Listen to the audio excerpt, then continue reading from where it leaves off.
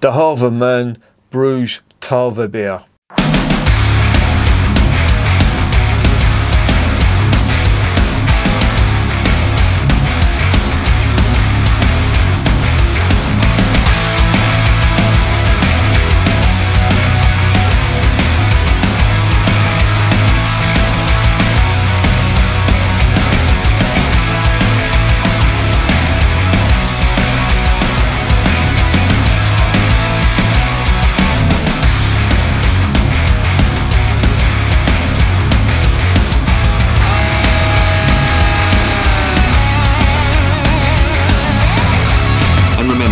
Life is too short to be drinking shitty beer.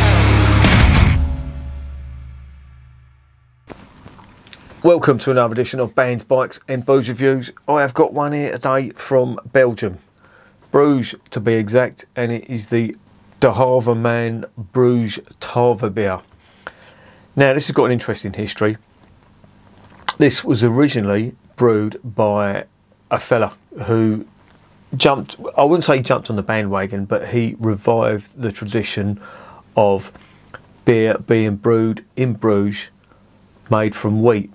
Now, of course, Peter Kellis was the founding, I wouldn't say he's the founding father of Belgian wheat beer, but he's the founding father of modern Belgian wheat beer. And he sort of kick-started the revival of brewing Belgian wheat beer, or Witbier, or Blanche de whatever beer. And this brewery here, it was originally called the Golden Boom Brewery. They revived the tradition of brewing beer in Bruges. Now, somewhere along the line, they got taken over by Heineken, and Heineken were brewing this, some concoction of it anyway, and it was called Bruges, and it wasn't the same. As is the case with a lot of these big conglomerates, when they take over breweries, they will change the recipe. So what De Halve Maan have done, have bought the rights off of Heineken, and I love this. This is brilliant. This is taking it back to its origins. And what they've done is that they've bought the rights off Heineken, they've got this back, this name back, and they've found the original recipe, and they're brewing it to the original recipe that it was brewed under in the early 1980s by the Golden Boom Brewery. And this is the result. It's called Blanche de Bruges Tarwebier. Tarwebier actually means Bruges wheat beer. Now, Witbier, you might think, is, wheat beer. It's not. Witbier, translated to Flemish, means white beer. It's the same with Weissbier in German, and that's just purely because of the colour. But Tarwebier is actually wheat beer in Flemish, and that's what they've called it here. That's the first time I've seen it on a bottle of beer that contains Belgian wheat beer. And it's quite interesting that this brewery have taken it over, because they really are a good brewery. They do the Bruges Zot, they do the Straffer Hendrik stuff. I've reviewed a lot of their stuff on the channel if you want to have a look at that. And this is the wheat beer offering that they do. Now, again, this is why I like them, because they've decided not to brew their own wheat beer, but they've decided to revive a traditional Bruges recipe. That's really good. This is a recent beer, this was only done in 2019.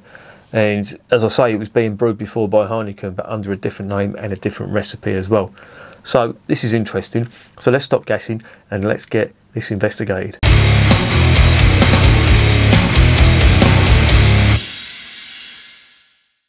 Right, 330ml bottle, 5% as far as I know, could be wrong. Yeah, it's 5%. And it, from what I've read about it, it is very in keeping with a traditional Belgian Witbier. It's flavoured with coriander seeds, and it contains the orange zest that is typical of Belgian wheat beer, and it separates it from German wheat beer, because German wheat beer doesn't contain any of them adjuncts, or the only adjuncts that German wheat beers contain is the actual wheat. Everything else is Reinheitsgebot stuff. So before this goes warm, let's get it into the glass.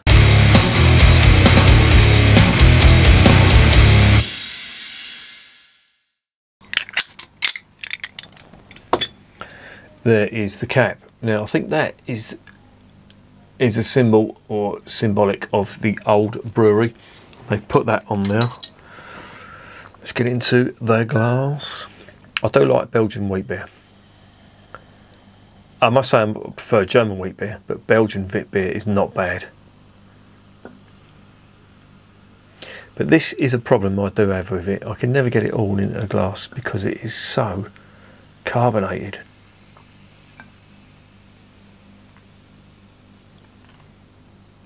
Now you can see why it's called a Witbier or white beer, because it is very, very light in colour.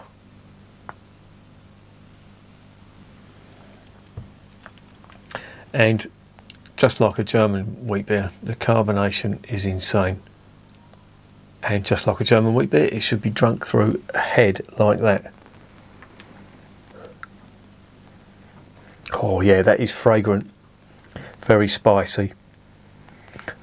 Tons of white pepper, coriander. Coriander's really strong on this, it's really nice. And there's, you know, the banana and the clove. This actually smells really nice. Now, let's see if they can back up the aroma with the flavour.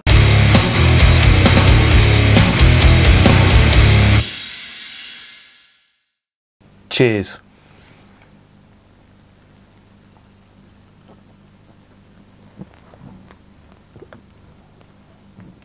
Oh, it's really nice.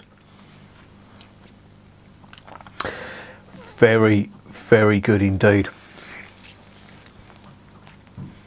That has got a ton of flavour in it. In fact, there's a bit of everything in there. Clove, coriander, white pepper, and there's a little touch of sweetness on there too. It's really nice. This is a real good one.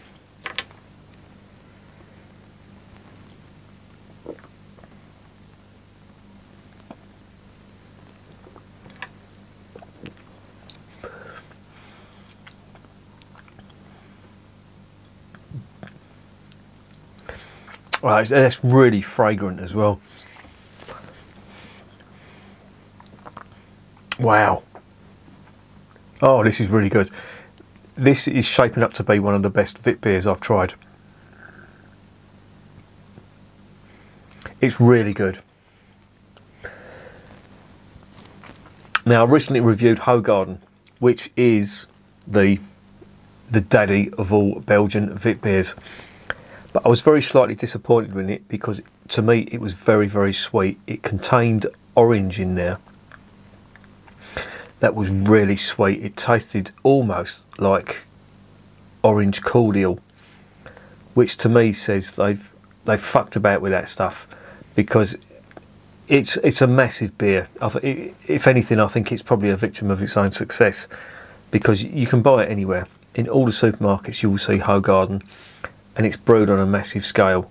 Now don't get me wrong, it has got a massive tradition, but I think the flavour has been messed with, because I don't remember it ever being that sweet. And this is what I remember Hoegaarden being like. No sweetness in it at all, just spicy, with phenols and esters coming off of the yeast that's gone into this. But this one, I have to say, it really is superb.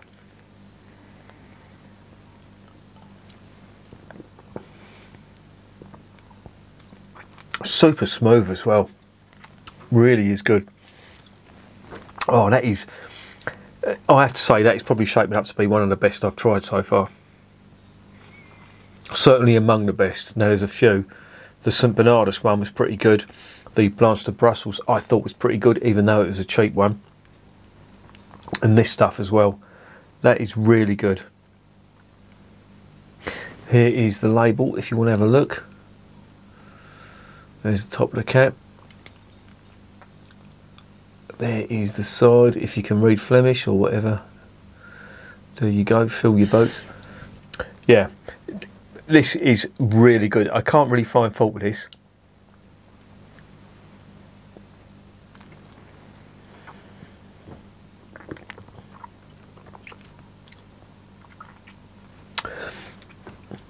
Perfect. That is the perfect Belgian Witbier. It's got everything a good Witbier should have and more. Great mouthfeel, very lively carbonation which soon calms down, so you get a nice head for it, good head retention. But the flavours and the aromas were coming through on the you know, the flavours were coming through on the aromas, but the actual taste of the beer, it's got everything. It's got everything I would expect from a Belgian Witbier, but big. And it's, you know, the white pepper, the coriander, the orange zest. I should look up the name of the oranges. They begin with a C. I think they're Mexican oranges, or they come from the Caribbean. But they use them orange peels and they flavour it with that. But the whole lot really does combine to make a very flavoursome and very refreshing beer. This is reasonably cold, but them flavours still just come flooding out despite its cold nature, so it's flavoursome and refreshing at the same time. Absolutely no complaints about that whatsoever. That for me is the perfect Witbier.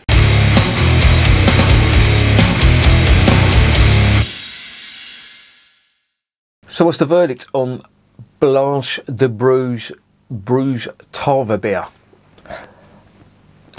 Insanely good is all I can say about this stuff, and I wouldn't have expected anything less from the Halve Maan Brewery. They really do some great beer. In fact, it's just going through my head as I'm saying this. I'm trying to think of a bad beer or a mediocre beer that they've done, and I can't think of one. The Brugs, the Straffer Hendrik stuff that they do, and now this, I think they've got the whole range of Belgian beers fucking licked, because they do fantastic blondes, fantastic quadruples and triples with the Straffer Hendrik stuff, and this Witbier just tops it off.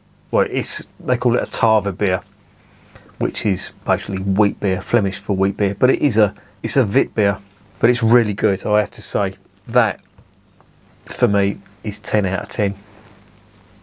It's just perfect. It's got everything. Now, don't get me wrong, there's other good Belgian Wits out there, as I mentioned, but there's others there that just don't get it. They just don't get it. I've recently done the St. Stephanus. Now, try this and try the St. Stephanus together and tell me that is shit. I'll fucking defy anyone to say that the St. Stephanus is better than that. I don't want to sound condescending, but if you think it is, and I know it's all individual taste, but I think if that's what you think, I really don't think you know Belgian Witbier. This is just fucking light years ahead of that stuff. But there you go. I mean, I'm comparing stuff from a proper brewer, and I'm comparing stuff from a brewery who's contract brewing for a supermarket. But that will just go to show you what, you know, the difference in flavours. People think just Witbier is Witbier, isn't it? It's not. There is good and bad in every style of beer, and that is the prime example. But there you go. For me, 10 out of 10 all day long. That is a real winner for me, and I definitely recommend this. This is, for me, the archetypal Witbier. It's really good. There's others out there, don't get me wrong, some really good ones as I just mentioned, but this is, I think this is just top of the tree for me at the moment. So there you go. 10 out of 10, recommended. And remember, beer is working class champagne.